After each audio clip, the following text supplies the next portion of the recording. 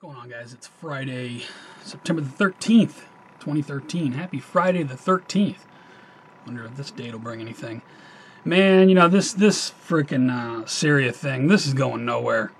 Nowhere. I don't know how many people read the A Plea for Caution from Russia piece that ran in the New York Times. Mainstream media has been all over it. You really want to have a read through it.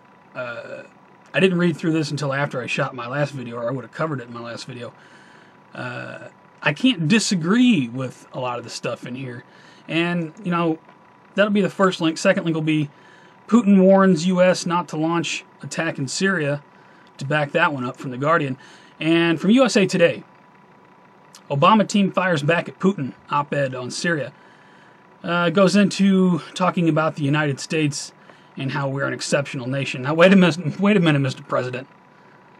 Wait a minute. Let me remind everyone, there's a video here on YouTube called I'm Not Moving, short film Occupy Wall Street. Now, I know some people don't hold the Occupy Wall Street thing in high regard, but that doesn't take away from the credibility of this video, because it's a bunch of different clips from all over the place about how the United States so-called wants to spread freedom and democracy around the planet, but if you watch this video, you can see what we do to our own people here. So, Obama, Mr. Emperor, you ain't got no clothes. I'll put a link to this video just to remind people.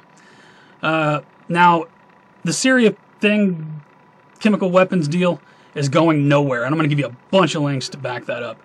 Kerry rejects Assad's 30-day timetable. Assad said he's going to join the chemical weapons deal, but he wants 30 days to disclose what he's got.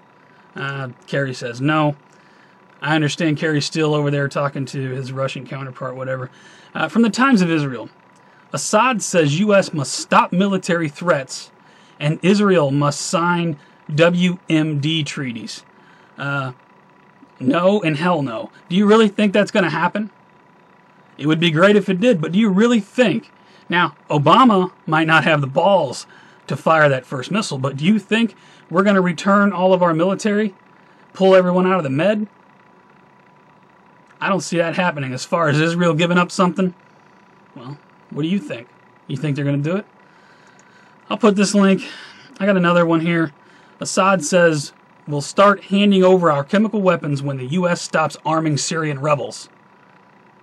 Well, funny you should say that, because that's not happening either. Next link from the Washington Post: U.S. weapons reaching Syrian rebels. I reported on this yesterday. Here's another link to back it up. And another one here: U.S. considering using military to train Syrian rebels. This come out on September 5th, 2013. Let's think about that. U.S. considering military to train Syrian rebels. Now, what rebels are we talking about here?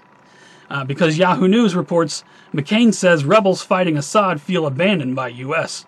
Well, how can that be? We're going to be giving them training. We're giving them weapons. How do they feel abandoned? Let's just take a look at these so-called rebels we're supporting. Al-Qaeda rebels. The same group that allegedly attacked us on 9/11, if you believe the official story. I mean, hello, we're now giving these people training and weapons. This from Red Flag. Take a look at the people we're giving training and weapons to.